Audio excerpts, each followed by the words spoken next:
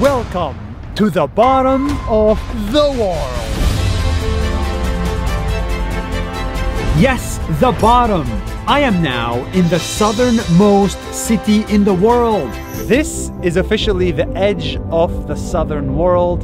There is no more civilization from this point onwards. I traveled for 3 days to get here and show you one thing. Antarctica, the seventh and last continent. It's not easy to get to Antarctica. I took a flight from Dubai to London, London to Amsterdam, Amsterdam to Buenos Aires, Argentina, Buenos Aires to Ushuaia, the bottom of the world.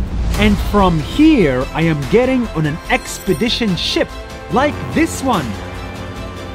And staying in this room by myself for 11 days to sail all the way to the cleanest, driest, emptiest, coldest, and most interesting continent in the world. To Antarctica! To Antarctica! To Antarctica!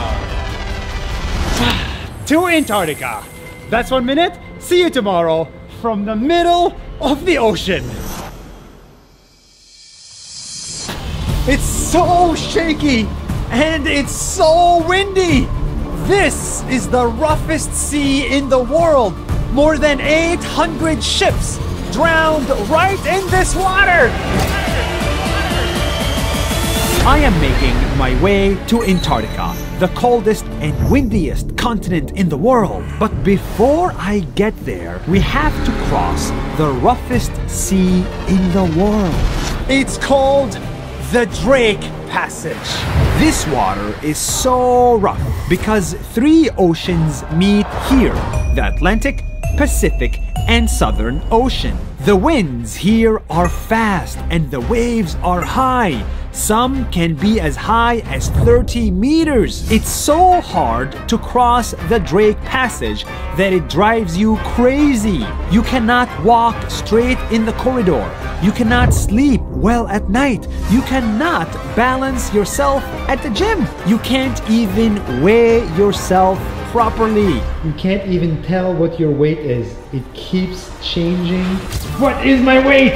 After 2 full days of this, many people get seasick and puke. That's why I had to take medicine just to cross the Drake Passage. But all of this is worth it because 2 days later, oh my God, I woke up and it's right there. I see it. I see it. The first ice is right there. The beginning of Antarctica, the magical continent, the whitest, loneliest, and highest continent in the world. Click follow because tomorrow I will show you this. Antarctica. That's 1 minute. See you tomorrow. Oh my God. I officially landed on the 7th continent! The hardest, loneliest, emptiest, driest, coldest, windiest, and highest continent in the world. Antarctica. This is it! There is nothing like it! And it will blow your mind. Oh my God. Wow. That's crazy. Continental Antarctica. Right there. Humans landed on this continent only 130 years ago. It's very recent. And today, no one lives here permanently. The total population here is 0. In Antarctica, it does not rain. The ice is frozen for millions of years. It's considered a desert. It's also the driest and the windiest place on Earth. And also the coldest. Oh my God, it is cold! The record cold was minus 90 Celsius degrees. Antarctica has a lot of penguins, lots of seals, and lots of frozen water. 70% of the world's fresh water is frozen here. Antarctica is storing it for us. And if it melts, it would flood the whole world. No joke. The same ice is also reflecting the sun back to space. So Antarctica keeps temperatures low for the rest of the world. And I bet you didn't know that. Antarctica! No one can live in Antarctica. But if this place disappears, we will all die. Antarctica is cold, lonely, and dry. But you should love it because it keeps all of us alive. That's 1 minute. See you tomorrow. What is the time in Antarctica? Well, turns out there is no time. Time doesn't work here. I'm not joking. Let me explain. I am now spending 10 days in Antarctica, the continent at the bottom of the earth. Antarctica! And I found out that it's hard to schedule a Zoom meeting because Antarctica does not have a time zone. It is so far south that all time zones meet here in the South Pole. So technically, every time zone is correct in Antarctica. And because no one lives here permanently, there is no official time zone. So, how can you tell time in Antarctica? Well, just choose the time zone that you like. It's as simple as it sounds. If you like New York time zone, just put your clock to 3 p.m.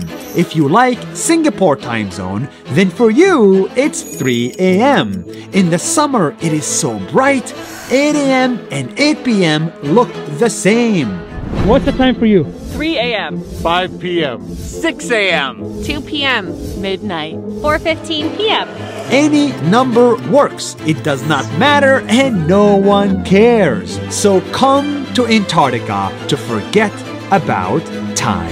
That's 1 minute. See you tomorrow.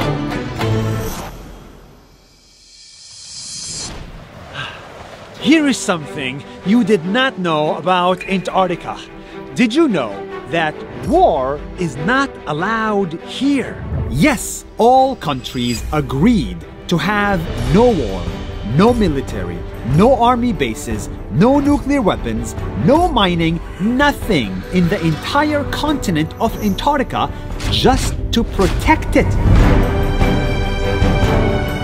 In the news, you see countries fighting wars every single day, everywhere.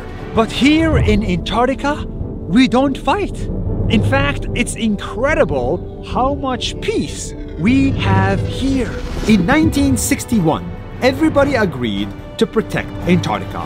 54 countries share government here and own Antarctica. No country can mine minerals. No country can use it for war. And it's not just countries, it's also tourists. No tourist can touch animals. No tourist can annoy a penguin. Can you please stay 5 meters away from the birds? No tourist can step on the penguin highway. Penguins come all the way to the top of the colony. No tourist can step on vegetation. No tourist can bring outside food. No tourist can fly a drone. No tourist can even kneel on the ground. In fact, all tourists must wear special boots and clothes and wash them before stepping on the continent and wash them again after coming back. And we can't even have more than 100 tourists at a time just to protect the environment. Just 100 tourists? 100 people at a time. That's why you see so much wildlife. That whale was incredible. Penguins, birds, whales, and seals still kicking in Antarctica. Imagine a world where we can all live as one. This is it, Antarctica. We can be negative about many things, but when it comes to Antarctica, we did it. We protected this together. Now, let's protect the rest of the planet. Guys, in the middle of Antarctica, in the freezing cold, I found these two ladies. Hi, I'm Sammy and I'm 83. Hi, I'm Marilyn Wallace. I'm 68, but you better turn it around. It's hard for me to say my age. Their story will inspire you. Sammy and Marilyn are sisters from Los Angeles. Their husbands passed away. They have no children, and they are the last of the family tree. I beat cancer 3 times. I beat cancer twice. That's 5 times total. That's right. The two sisters think that life is too precious to let go, and that's why they decided to live life to the maximum every single day. You're going to the boat. You're going to the boat. You're going to the boat. I'm going to the boat. Let's go to the boat. Here in Antarctica, they are getting on expedition boats to explore the 7th continent. It was so much fun. They're chasing penguins and seals. They are hiking freezing mountains. They are working out at the gym. And they're even competing on who can lift more. I do 10. Sammy's stronger. Sammy's littler than I am, but she's stronger than I am. This was great. But what is their secret to such a life? The secret to a long, healthy life is simple. Having something to look forward to.